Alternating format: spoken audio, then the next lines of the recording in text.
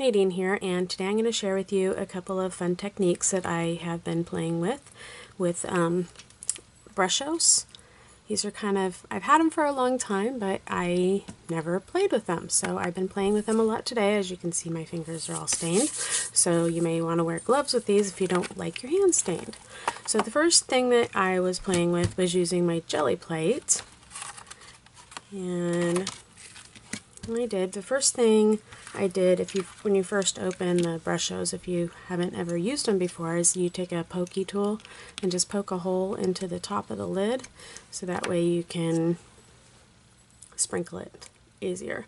So right now I'm going to use Brilliant Red, Lemon, and let's use Seed Green. Do the other one. Move that out of the way. And I'm going to sprinkle some Brilliant Red on it first, and Sea Green. It's kind of like salting or shaking a salt shaker. And then doing some lemon. And then just taking a mister with water. And then taking a stamp, any stamp you want. I think this one is from IndigoBlu.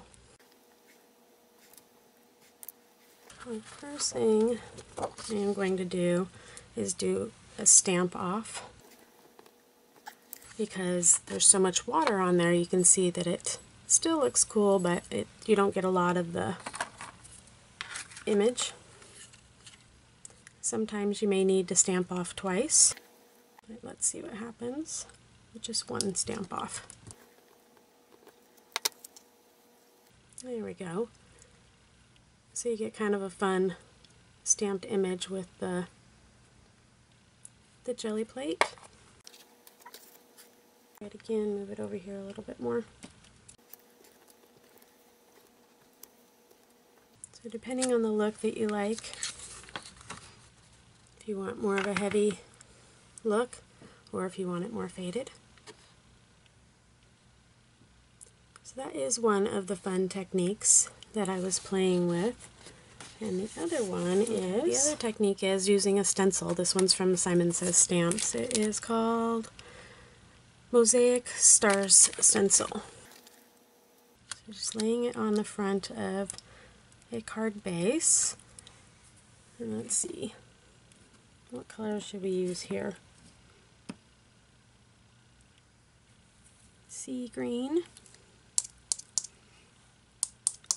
I'm just going to sprinkle in a